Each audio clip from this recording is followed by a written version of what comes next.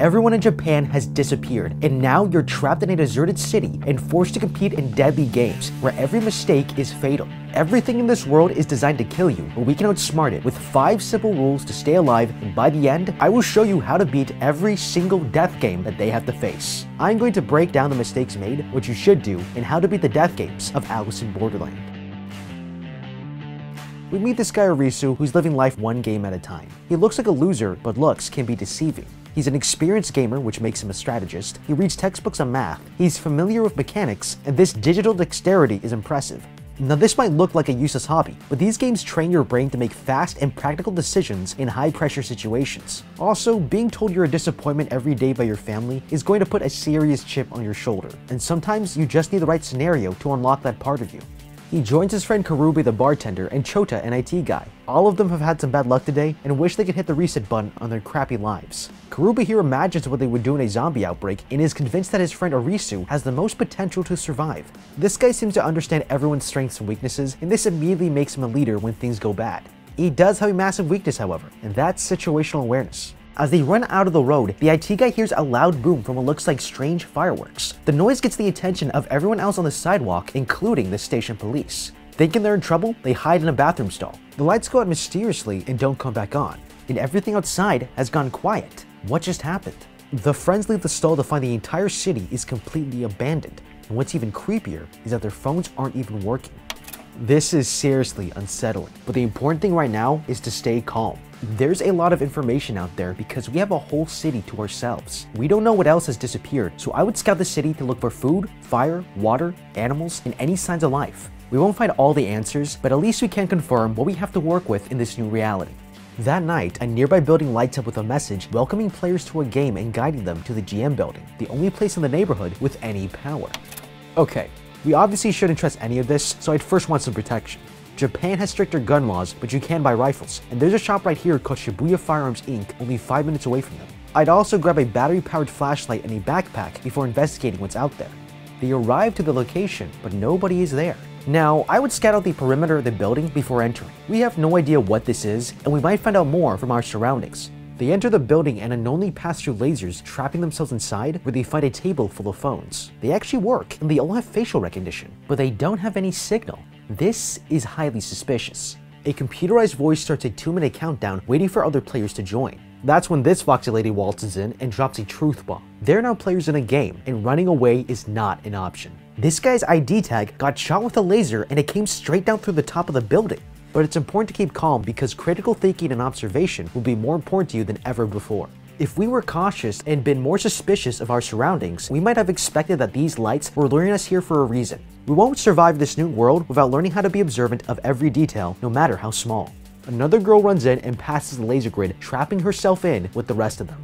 If this is a game, then these are either our teammates or opponents. Now everything must be thought about in terms of competition and survival, and whoever realizes this first will have the advantage. I would immediately start looking for weaknesses in my opponents. This woman is dressed to impress, but it means she's more about perception than practicality. She also knows a lot, but doesn't seem helpful, so she won't share knowledge without a trade-off for her benefit, and all this means we can't trust her at all. They step out of the elevator into a square room with 2 doors, live and die, and all they have to do is pick the correct one within the time limit. It's got a difficulty rating of 3 of clubs, and if they win, they'll be released from the building. The IT guy starts recording from his phone. This is a great idea, because they can keep track of information as it happens, but they should have been doing this from the very beginning. The woman tells them to choose the door on the right, but doesn't give any reasoning. Now, a behavioral psychologist will look for signs of lying from shifting weight, defensive posturing, and avoiding eye contact. This woman is showing all 3, so there's no way I'm walking through that door. But we should first think about the bigger picture here, which is geometry and space. We need to figure out the bounds of the arena and its rules before anything else. This is a fake ceiling. I would get on my friend's shoulders and see if I could remove the panels to get a better view. There's an obvious possibility that a trap is waiting in the next room, so I would even consider unscrewing the light bulbs and throw them into the rooms to see if they trigger anything. Smoke begins pumping through the floor. They're going to suffocate if they don't do something. The woman pressures the schoolgirl to pick a door quickly. She panics and rushes through a door, getting killed on the other side. This is a death game and the stakes are real. All three men are horrified, but the woman doesn't blink and picks the other door. They follow after her as the room behind explodes into flames, and this time they have 10 seconds less. The woman tries to manipulate the others to open the next door, and Arisu here nearly falls for it, but he's too scared. The bartender Karube decides to take a wild guess, and they run through, as the group escapes another close call. Each room is giving them less time than before, and they've been lucky so far. But unless they find a pattern here, they're all going to die. Now with deductive reasoning, we can extract quite a bit of information to help us decide which doors to choose next. We know there are at least 3 rows of rooms from the door patterns, from where they've been so far, and that we're on the leftmost side of the building because there are never doors on this wall. Also, the rooms are square, so the 3 rows can make a grid of 9 or 12 depending on the shape of the building itself. But observation here is the key to beating this thing, because if we were paying close attention to our surroundings, we would see from the evacuation map that the building is square, therefore it must be 9 rooms total. And by the process of elimination, it tells us which rooms are safe from where we've already been. Arisu here figures this out another way. Since he's a car fanatic, he remembers the model and length of the BMW downstairs and uses it to calculate the building's dimensions. He then measures the room size of his feet to extrapolate the complete layout of the game.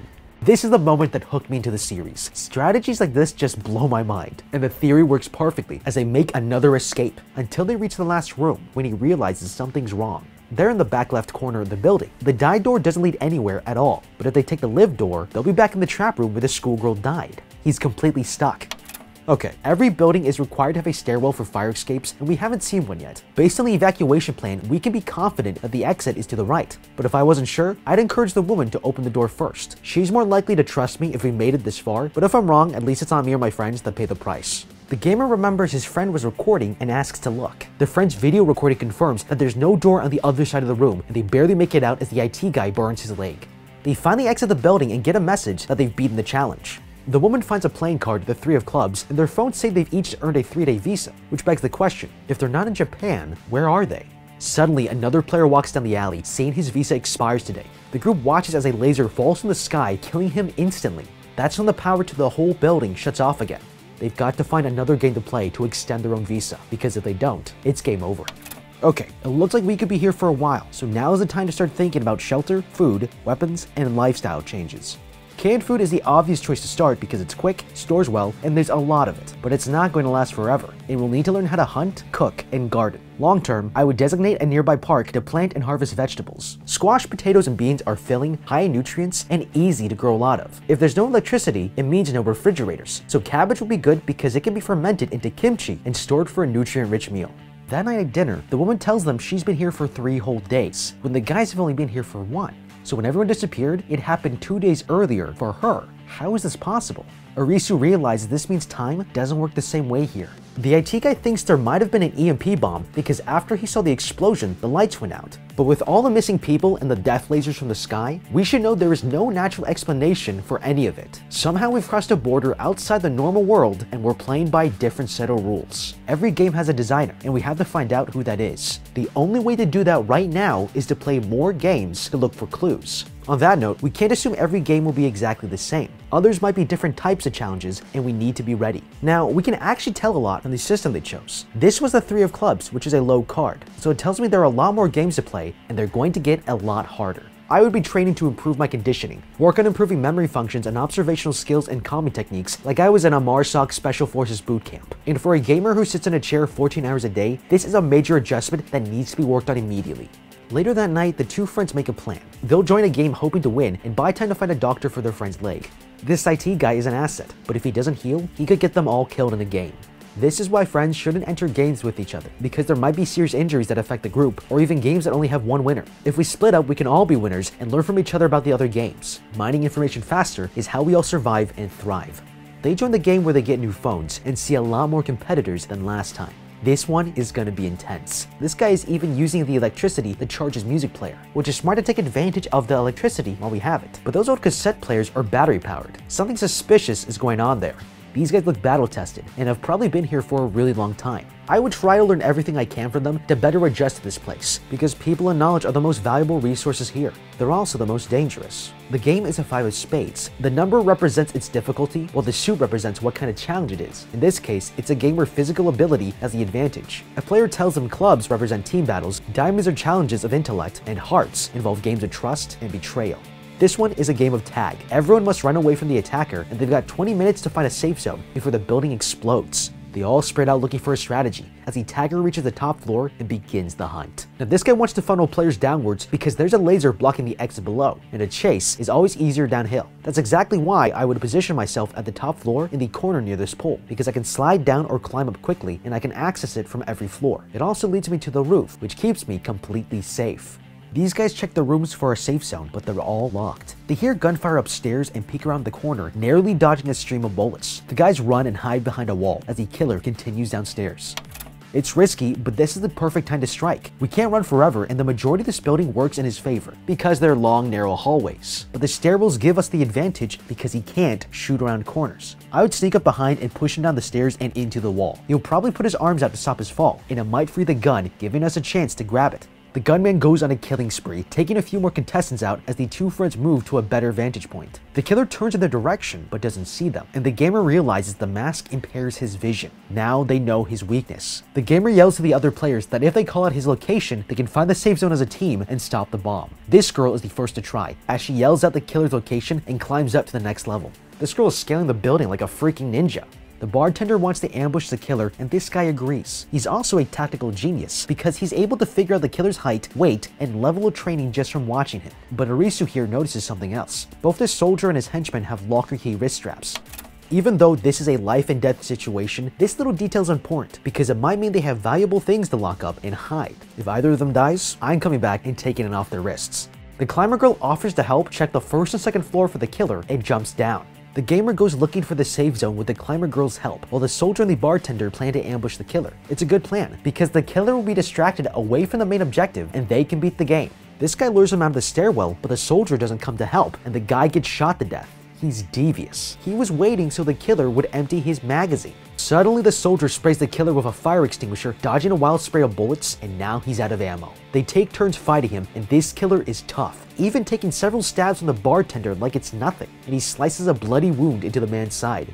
Meanwhile, Arisu here tries to figure out where the safe zone is, and spots a door the killer shot at. It doesn't make sense that the gunman would shoot from so far away unless he's protecting something. He's also not the only one who realizes this as another player shows up. It's the same guy with the music player.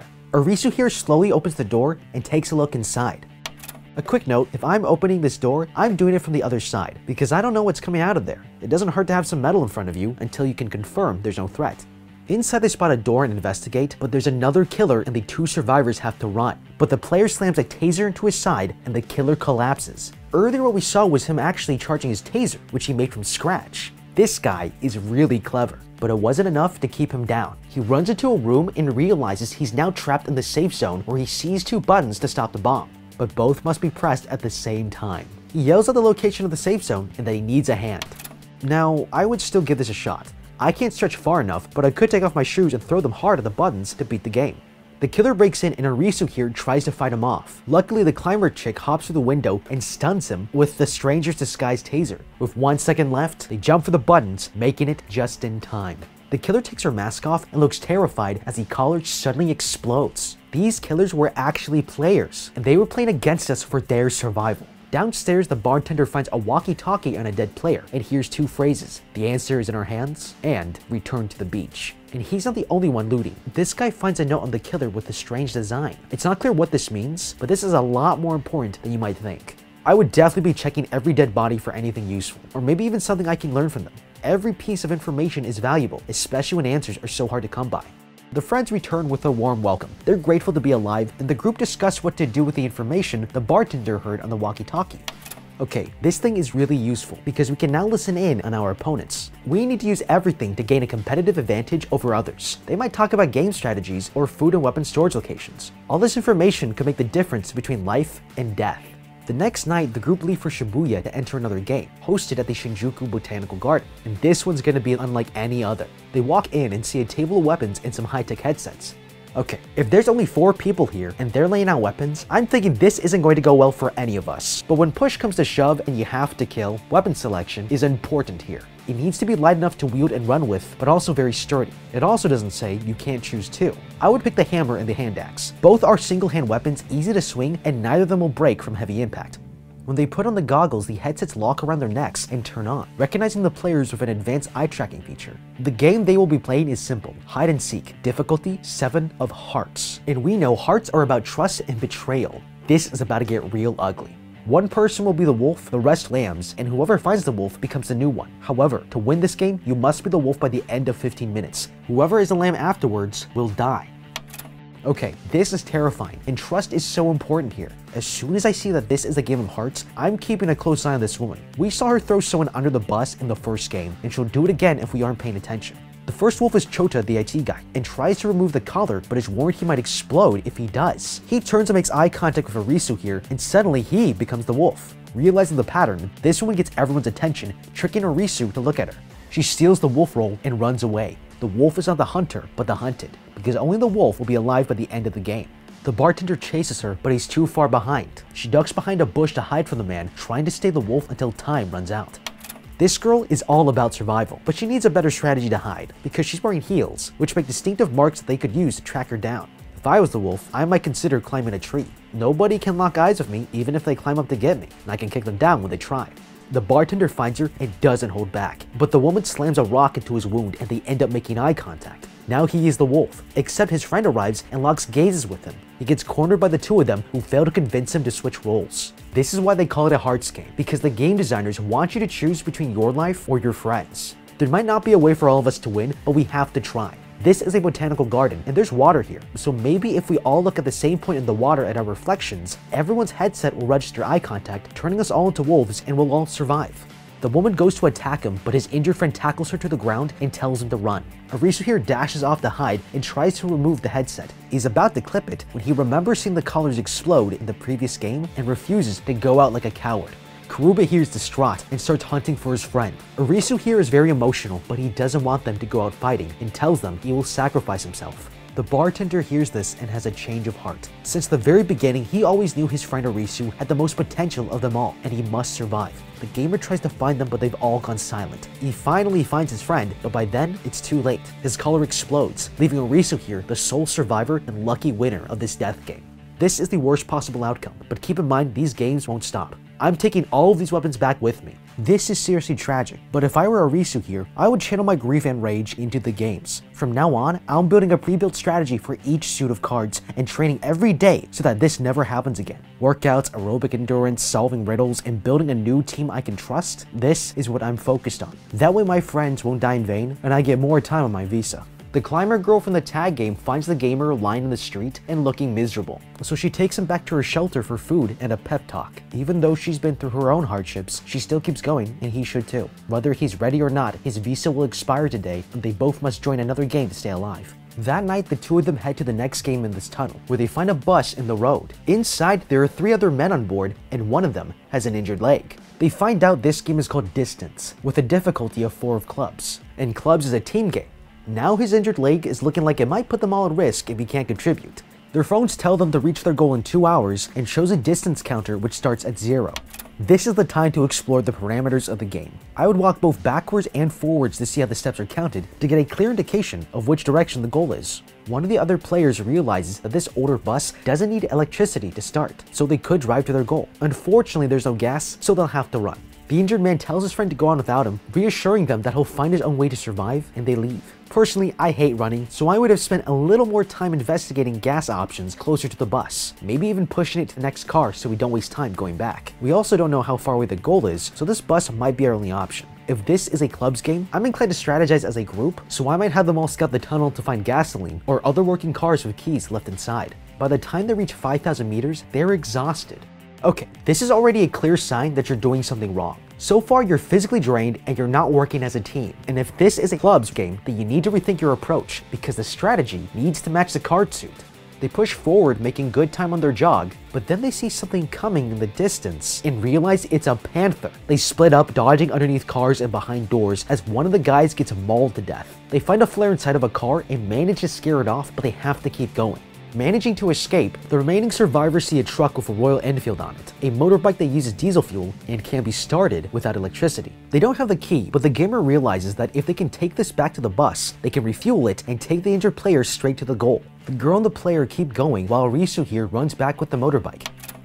Diesel engines use compression ignition, and gas-powered cars use a spark plug to ignite the fuel, but they can still use regular gas to power diesel cars. So using this motorcycle was a great idea, but it's also completely unnecessary. The other two have made it to the end, only to find the steel wall leaking out water, and it's about to burst. They're doomed. This is no joke. Water like this can crush you quickly, because 1 liter weighs a full kilogram. I would have jumped in the car because the steel frame could protect me, and I might be carried down the tunnel. The man trips and gets caught in the incoming flood, leaving the climber to her impending death. But then she sees the bus in the distance. Arisu over there has managed to refuel it and leans out to catch her arm. She grabs onto him in the nick of time as the waters tip the vehicle over, knocking them out. When they climb out of the bus, they see that it was the goal this whole time. Those numbers were indicating how far away they were from it. Now, if we had looked for the gas tank door to begin with, we would have seen the giant sign that says goal. But even if we missed that, pushing the bus to the next car for gas would show the distance meter remaining at 0, giving us clear indication that we're fine exactly where we are.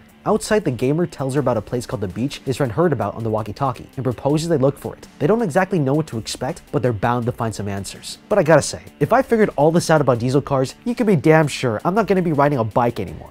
Leaving the greater Tokyo area, they're further from the convenience of the city. They're low on supplies, and the gamer has 3 days on his visa. They spend the night in the park, and the girl teaches him how to hunt and track wild boar. There's a lot we can learn from this girl. She's a survivor and has more experience in nature, climbing, hunting, camping, and cooking. We need to learn as much as we can because you never know when you might lose another friend.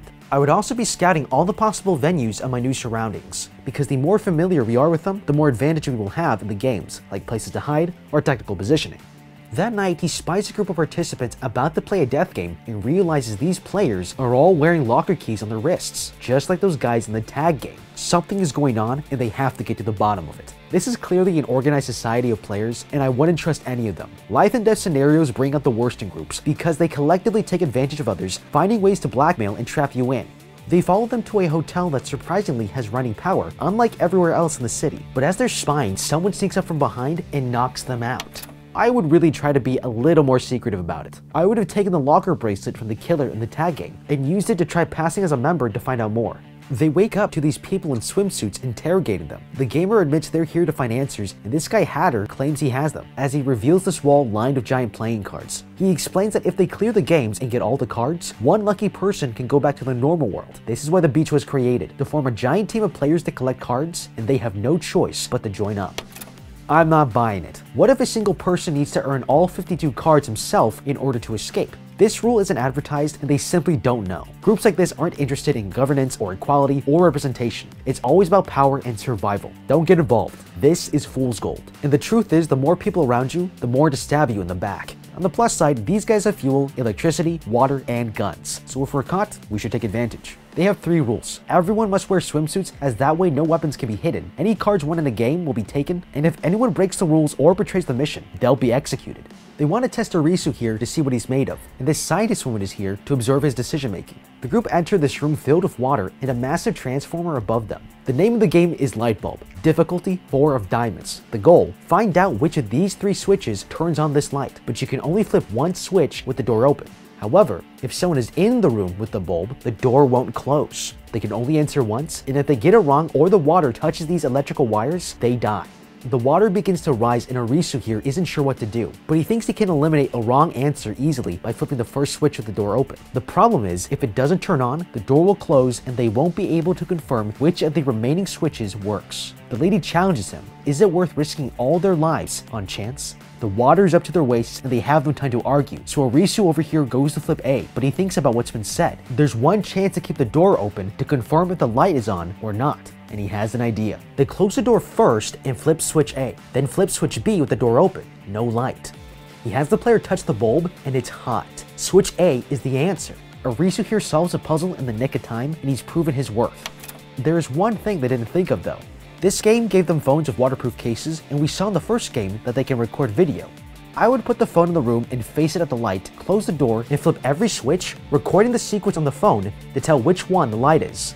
All players return to the beach, and the leader wants to talk with the gamer. He's impressed by his wit and invites him to a meeting with the executives. In the meeting, the leader brings up that he needs to renew his visa, and the soldier shares a look with his men. These people are dangerous, and it looks like there's a rivalry that we do not want to get in the middle of. And if I'm Arisu here, I don't want to be caught in someone else's drama, because if we get close to someone else's enemy, then we put our lives at risk. The strategic move is to stay low, stay humble, and wait for your chance to slip out unnoticed and forgotten. The next day, the girl warns the gamer that the militants are keeping an eye on them, and they start thinking about escape. He goes around asking different people what they know about this world and learns that there might be lasers surrounding the entire country. He scouts out the compound and hears gunshots. Around a corner, he sees some of the militants near a dumpster. Waiting for them to leave, he peeks inside and finds a pile of dead bodies. Then a stranger shows up, the same person from the game Attack. He explains that this is what happens when you betray the beach and wants to do something about it. He has a proposal for the gamer: steal all the cards from the leader and leave this place for good. It's a dangerous plan, but he feels he must do something. The gamer agrees and tells his friend the plan. Luckily, she knows where the guns are stored, but they're heavily guarded. Later, he's called to an urgent meeting and finds out that the leader of the beach is dead. He died from a bullet wound, and they all wondered, did he die from the games or was he murdered? The militants threaten the others to elect a soldier Agony, and they have no choice. This is the time to steal the cards and escape. Arisu here is upstairs looking for the safe, and after finding it, it inputs the code that this guy tells him, but it doesn't open. The militants catch him in the act. This was all a part of this guy's plan. The gamer was being used to find out where the actual safe is being kept in the room. We should know that all people shouldn't be trusted and everyone is dangerous. There's also a better way to escape. In the beach's regime change, everyone would be distracted enough for 2 involuntary members to escape. I would be looking for that opportunity more than worrying about the legacy of a place I don't even want to be in. Arisu is gagged and bound in a room. He's going to be here until his visa expires, and no one will be coming to rescue him. Meanwhile, the stranger returns to open the real safe, finding the box of all the playing cards collected. The girl gets dragged into a room by the second in command, and this guy is ready to do some terrible things, when luckily, the power in the entire resort goes off. Confused, they all look around and find a game sign in the room. All the exits to the beach have been closed off with lasers. The entire hotel has become the arena for a whole new game. Difficulty 10 of hearts, the last remaining numeral card. Everyone rushes to the lobby to grab a phone, but in the middle of the chaos, the girl sees a woman has been stabbed and everyone goes quiet. The game is called Witch Hunt, and they have 2 hours to discover who killed the girl and burn them to death. The members interrogate the dead girl's friend. They find it suspicious that she wasn't with her since they're practically inseparable. She claims she was in her room, but they don't believe her and get ready to burn her at the stake, and she's saved when the executive members step in. Okay, this is a classic whodunit, and we have some information to work with here. First of all, this is a hearts game, the most dangerous kind because the game maker wants everyone to turn on each other. And that's exactly why we can't do that. There might be an obvious choice, but it also might be a trick of the game. Now, this girl was stabbed with an ordinary knife, and all the militants have firearms and samurai swords. We also know where they dumped the dead, so I don't think it's them. The best answers are with the friend, because we can learn about any behavioral changes, or if someone was stalking her, or even if she was being blackmailed to do something. They all start accusing each other when the soldier Agony finally steps in and threatens to kill everyone if the real witch doesn't step forward. His second in command fires his gun and sends the crowd scattering. Okay, the key to winning here is to understand the game maker's design. They will play tricks on the mind and have you so focused on your own survival that you don't see the big picture. So first we have to consider if there's a way where no one has to die at all. Now we already conveniently have a dead body. I would throw her into the fire first to eliminate every possibility before extreme measures are taken. The girls run away to look for the gamer who is still tied up. Meanwhile, the swordsman is pouring gasoline in the basement. They're going to burn this place to the ground. The dreadlock girl finds the forensic scientist snooping around. She's looking for super glue to get prints off the murder weapon, which is really smart. But I would tell her to find out where the knife came from and find out who's been there recently instead. The second in command gets into a face-off with a shady guy, who points out the power supply at the beach has changed since this witch hunt started, meaning someone working for the game has infiltrated the resort to switch the power. And the only people who have access to the power supply are the executives. The shady guy rushes the gunman and sets him on fire with a DIY flamethrower. Meanwhile, Arisu here scrapes the tape off his mouth and calls out for help. Luckily, his friend hears him crying and tracks him down to this door. She rescues him and catches him up to speed. He thinks the witch is also a player in their own game, having to kill the girl and stay undetected. That's when he realizes he's looking at this the wrong way. He should be thinking like the game designer. They knew the leader died and used the chaos to set this game up. The witch could have moved the victim's body an hour before this all started, and he thinks he knows who it is. There are 50 minutes remaining and the witch still hasn't been found. The remaining members are cornered in the lobby where the leader orders his men to kill everyone, but they're stopped when the gamer arrives. They know he's not the witch because he's been tied up the whole time. He begs the leader to work together to find the murderer and gets attacked. Surprisingly, the soldier confesses that he's the witch, and Arisu calls him a liar. But he knows the soldier did kill someone, and it wasn't the girl. It was Hatter, the beach's old leader. The soldier's eyes tell him all he needs to know. The night Hatter went to renew his visa, the soldier shot him in self-defense. Arisu here has figured out there's one way to beat this game without killing anyone, and that's if the girl killed herself. This revelation makes the new leader outraged as he starts fighting everyone, but they're running out of time and must put an end to this before they all die. The witch's friend knows a way to stop this, and getting everyone's attention, announces that she's the dealer of this game. A laser pierces through her head and kills her instantly, shocking the beach into silence. Okay, what the hell is a dealer? There's clearly some things that others know about this game that we don't, and she just got killed for telling us. The forensic scientist appears and confirms that the murdered girl did in fact kill herself because the fingerprints had a reverse grip on the knife. Then someone starts shooting at them. It's the second in command, still alive. He fires into the crowd, but his rampage is stopped by the soldier, taking several bullets as he picks him up and carries him into the smoke. With 3 minutes remaining, the group carries the witch's body to the fire and they all clear the game, watching as the beach resort burns up. But the shady guy comes back inside to add the 10 of hearts to his collection. All that's left are the face cards, and it will be a complete set. The next day, the gamer and the climber girl look for answers. On it, they find a confession that they were both dealers, a group specially chosen to set up the games, sometimes acting as taggers or pretending to be other players, and they'll be killed if anyone finds out who they actually are. There must be other people who are dealers pretending to be players. This really sheds a new light on everything we've seen. Maybe this chick was a dealer and wanted to make sure everyone was killed in the Hearts game. And this guy who willingly stayed on the bus and insisted his friends leave was actually a dealer who set up the game for his own benefit. We need to be more suspicious of others than ever before. In one of the videos, the two girls go through the subway and reveal the dealer's secret base. It's a massive surveillance room where others like them watch the games, and just like the players, these dealers have to play games for their visas too. They trace the girl's step navigating the metro tunnels and find the door to the secret base has been opened. Someone has gone here before them. Finally, dealers are dead and their computers powered down. That's when the shady guy and the dreadlock girl find them. He realized the drawing on the note he found was actually a route map of this subway station, and came here to find out what happens when they get all the cards, but instead found these people dead and concludes that there's someone above the dealers who is controlling the games. The computer screens suddenly turn on for a special urgent broadcast, and to everyone's surprise, it's presented by one of the beach's executives. She worked for the games this whole time. She congratulates all the players for their victory and announces there's a prize courtesy of her team. Tomorrow at noon, there will be a new round of games, but this time they're playing for the face cards. They now begin to see there's a grand design to this whole thing, and this woman has the answers they're looking for. As they make their way outside, they look up and see a giant blimp carrying a massive king of spades. Citywide, more of these zeppelins fly in with face cards of their own, and the next stage has officially begun. But what do you think? How would you beat the death games in Alice in Borderlands? Let me know with a comment down below. Thank you so much for watching, leave a like and subscribe, and check out the How to Beat playlist for more videos like this. Until next time, have a damn good day.